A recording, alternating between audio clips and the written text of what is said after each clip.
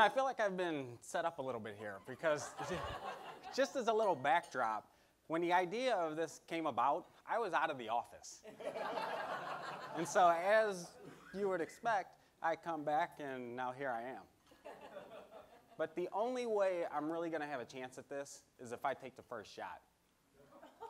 So let's focus on fair trade a little bit.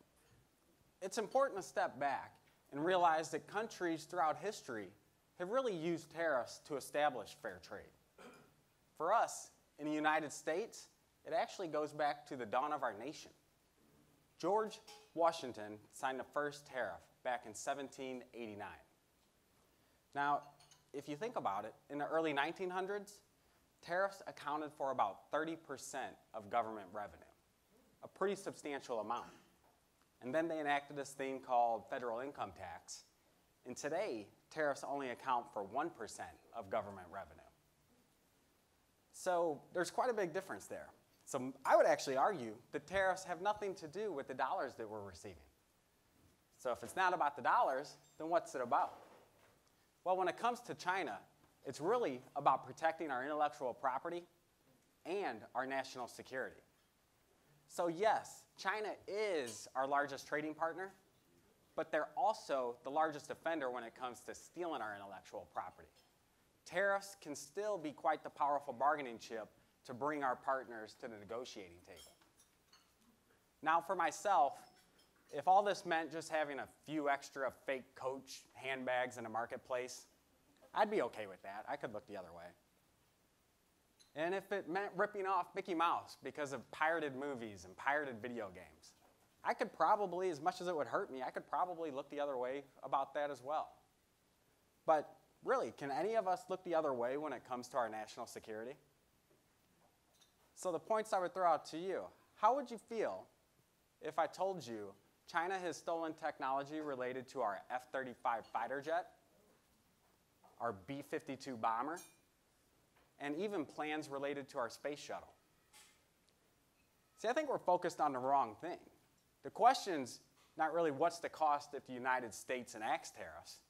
I think the real question is what's the cost if the United States chooses not to enact tariffs? And I think after hearing those great points, even my counterpart will agree with me on that.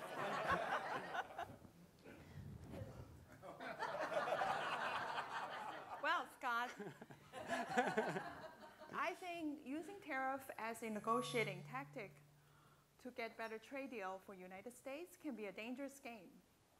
So you see, tariff easily turn into trade wars, and economists has already warned us that this will be bad for consumers and U.S. businesses in the form of lower economic growth, less jobs, and higher prices in the stores. And if we look at the example that Ken brought up about the Smoot-Hawley Act, many believe that has deepened the Great Depression in the 1930s, and some even thinks that that has planted the seeds for World War II. So Scott, I think using tariff as a trade tactic is really not a good idea. Okay, those are good points, Ying. So I think I'm going to have trouble getting you to come to my side on fair trade. Well, let's focus on jobs for a minute.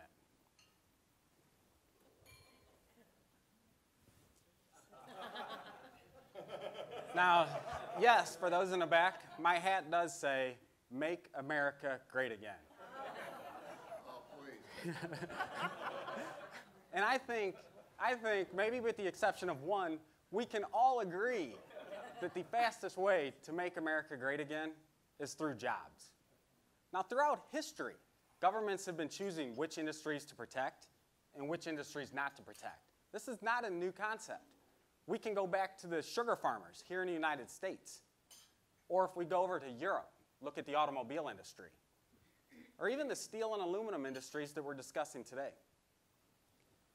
So as a result of the announced tariffs, the steel industry is expected to add 20,000 jobs.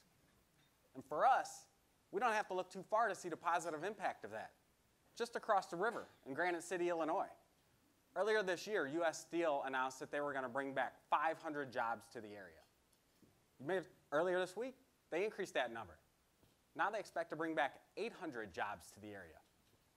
To quote the mayor of Granite City, these are jobs with wages that you can actually raise a family on. Ying, are you with me? Scott, I definitely agree that steel tariff was going to help the steel worker and bring back steel jobs. But do you know that for every one steel workers the tariff will help, 80 manufacturing jobs could be impacted?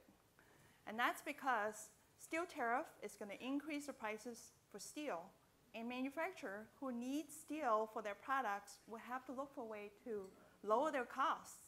So one way may be to limit wage growth, and God forbid, they might have to cut jobs. So the last time U.S. tried to help the steel industry by imposing steel tariff was in 2002 under George W. Bush. And during that time, we as an economy has lost 200,000 jobs. So Scott, that is including the 20,000 jobs that we may add to the steel industry, but you can see that the manufacturing job impact is very negative. So at the end, I would say tariff is not really a good idea. She gets me every time when she starts throwing out facts. So ladies and gentlemen, I hope you can see, just kind of in our little back and forth, that there are a lot of moving pieces when it comes to tariffs and potential trade wars. What I want to do is I think it's a good time to kind of step back and have John Mira talk a little bit more on how this might actually be showing up in the markets.